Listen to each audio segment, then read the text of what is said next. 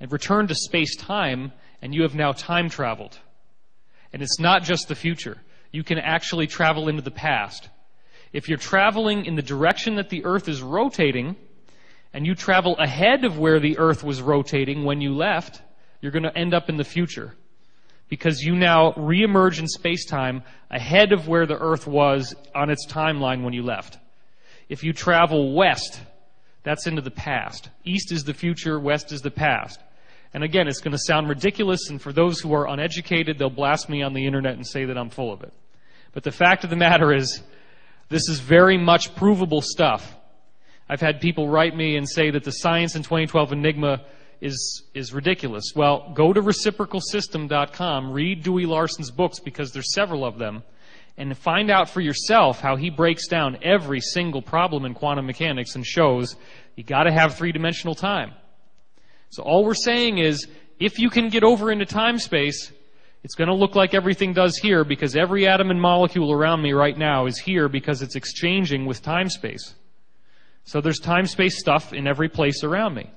That means all this stuff exists as a parallel structure in a parallel universe. And when you go over there, it becomes your three dimensions of space. It's going to look the same because the energy of it is the same energy that's here in space-time. Now, here's where it gets really confusing, if it's not already confusing. See, my mind, I don't have to worry about this stuff. It comes in very naturally. You actually have an energetic pair to your physical body, which is in time-space, okay? But there are all these bonuses that your energy body has in time-space that your physical body doesn't have here. What I'm literally telling you is that every nook and cranny, every little funny fold of your brain exists as a parallel energetic structure that is coupled with the cells in your brain, that interfaces with the cells in your brain, that interfaces with every molecule of DNA in your body. And that is where all thought processes are actually occurring. They're not occurring in your nervous system at all in terms of intellect. The body does produce certain forms of thought. You have an autonomic nervous system. You have a cerebellum that keeps you from falling over. It makes sure that you're balanced by working with the fluid in the chamber of your ear, the cochlea. You have all of the basic systems that are going to make sure that your heart is beating, that your lungs are breathing, that your eyes are not taking in all the information peripherally so that you can focus on what you're looking at. You have a screening mechanism that's going to screen out background noise so that if there's a television on and somebody's talking to you, you're going to listen to them talking and not hear the television. You're not going to hear all the input and weigh it the same. Those types of things are biologically driven systems. The body makes those thoughts for you. But all of the actual intellect, all of the actual thinking that you're going to be doing in your mind is not in the body at all. You have a parallel body, a parallel brain, a parallel nervous system that is an energetic nervous system. But it doesn't look like your physical body because your physical body doesn't have billions and billions of strings coming out of it. It doesn't have an instantaneous energetic connection that you can visibly see to everything else in its environment. What I'm asking you to visualize as strings is actually simply an energy field. And in time-space, you are part of that energy field, and your mind is not simply that which is created within your own energy field. It very much is affected by all these other things that are around you, including the thoughts of other people. The very fascinating case of Norman Mailer, famous novelist who wrote a novel called Barbary Shore. In this novel, he starts out writing about one main character and gradually changes the novel to write about a Russian spy. The Russian spy becomes the focus of the entire novel. He goes into great detail. Within the same week that he finishes Barbary Shore, a Russian spy was arrested in his same building that he was living in. Just up the stairs and down the hallway. Now, does this mean that there was a conduit that was going through the air vent so that he could hear what this guy was saying? Of course not.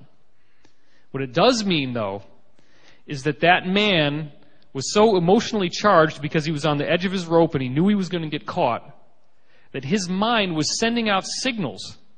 And Norman Mailer's mind is an energetic phenomenon which is sensitive to its environment and picked up the signals that were being generated.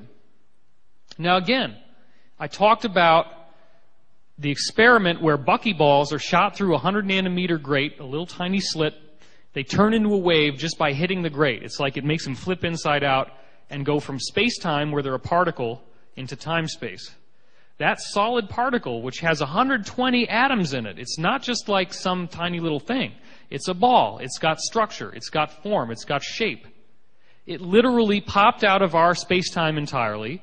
It flipped over into a realm where time is three-dimensional, space is one-dimensional, and it smears out. It's partly in the past, it's partly in the present, it's partly in the future. And in that state, it looks like a wave because you can't measure where everything is anymore. So now get a load of this. The DNA molecule is only slightly wider than a buckyball, which means the DNA molecule is also subject to quantum effects, in which the molecules within your DNA are phasing between being here in space-time and being in time-space, where they actually are stretched out through linear time. And they're sensitive to all the other energy fields around them. Now again, this is science. All we're doing is we're starting with Einstein's relativity. We're saying that as you move through space, you move through time. The faster you move through space, the faster you're traveling through time. In time-space, you can move not just into the future, but into the past as well, depending on what direction you're traveling. The Russians have identified the time field, which means that if you speed up the time field in a small area, time will run faster or slower in that area compared to everything else around it. And they've got lots of experiments with little wristwatches and stuff where they put them in the time field, and the time field makes it speed up or slow down. Now, pyramids are one of those things that will make those watches change speed. So a pyramid is an actual symbol of something that will cause change to occur. The pyramid is a symbol, but it's also a technology. It's also a machine. The symbol of the pyramid is that which is reaching up. It's something that's reaching for the heavens. It represents geometry, and there is geometry that makes this energy field of the time field I'm talking about function. It's all based on geometry, which is more complex than we're going to do in this presentation. But the time field is something which not only affects the passage of linear time, it also affects the health of your body.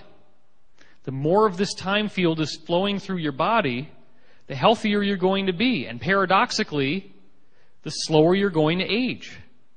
It's when the flow of the time field stops that you move out of eternity, that you move out of timelessness. It's when time stops flowing through you that you stop being an eternal being and you begin aging.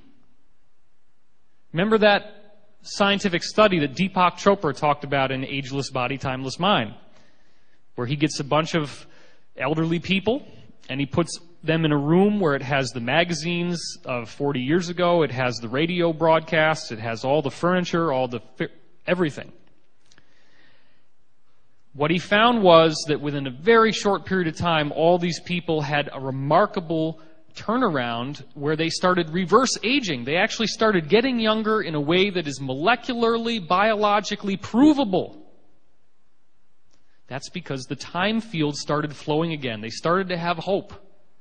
The time field is that which gives you inspiration. If you want to know